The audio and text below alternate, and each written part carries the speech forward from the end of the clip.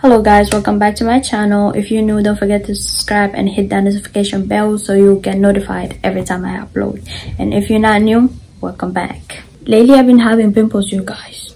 You might not see it like that, but when I come like up close, you could see all the pimples on my face. And it was all because of the foundation I was using. It's weird because I've been using that foundation brand for like almost 3 years, and that never happened. And I'm not going to lie, lately I've been forgetting to do my nighttime routine. Speaking of nighttime routine, let me tell you my to-do list today.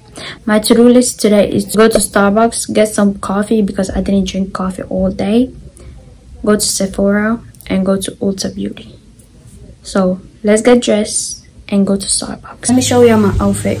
So I got this brown skirt, this brown bodysuit, and I got this. If you want to know where I got it from, go check my last video.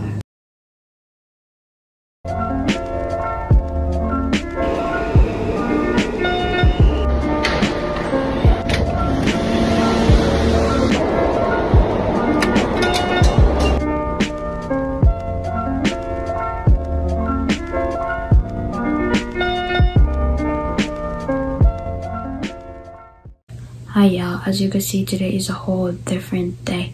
Yesterday I want to do a haul for you so you guys could see what I got, but then I was hungry so I went to eat. After I ate, it was raining, so I got home and I was tired so I couldn't finish the video.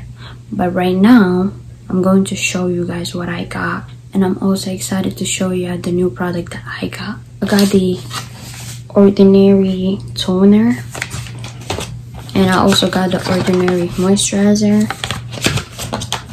the Ordinary serum, and this one is like everybody's, not like everybody, but like I seen a girl talking about it on TikTok and how good it was, so I decided to give it a try.